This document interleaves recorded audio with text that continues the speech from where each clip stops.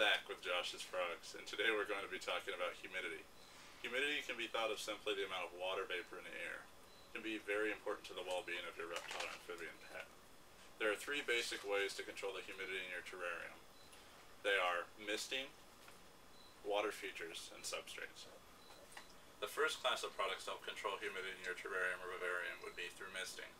Misting can be done in two basic ways, through hand-powered misting, such as these pump bottles that we sell at joshsfrogs.com, or through automatic misting units, such as this right here.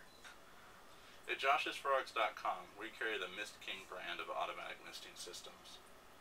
Known for its high quality and economic price, the Mist King system uses a water reservoir, pump, timer, and misting heads to ensure reliable, pre-programmable misting to meet your animal's needs. The other class of products that Josh's Frogs carries to help meet the humidity needs of your animal are water features. They can be as simple as just a water bowl or water in your tank that will help raise the humidity and give the animal access to fresh water it needs in case of shedding, things of that nature to drink from. Either automatic fogging, such as these little handy automatic foggers that are perfectly safe to use in your terrarium, as long as the animal cannot come in direct contact with this little doodad unit right here. Then waterfalls are another option too. Not only do they look nice, but they create some humidity as well as water movement that a lot of animals, especially rainforest type animals, will utilize to thrive. The third class of products to help maintain the humidity in your terrarium or vivarium would be substrates. Things such as coconut bark, moss, cypress mulch, things of that nature will actually hold some water and slowly release it over time, thus adding to the general humidity of the tank. It also will provide a humid microclimate towards the bottom of your tank that your animal can burrow in to utilize depending on what you have.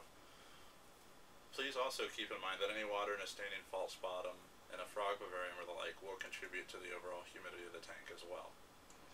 Now that we've gone over some basic methods of controlling the humidity in your terrarium, it's important to keep in mind that it needs to be monitored to ensure that the humidity doesn't fall too low or rise too high above your animal's needs. An easy way to do that would be with a digital hygrometer. Josh's Frogs carries the Exoterra digital hygrometer and thermometer, which has a base unit and then a remote probe that goes into your enclosure to keep track of the humidity and the temperature, which it displays in this little digital readout. This concludes today's discussion on humidity in your animal's terrarium or vivarium. For any questions, comments, or to purchase any of the products you saw today on the video, please visit www.joshsfrogs.com.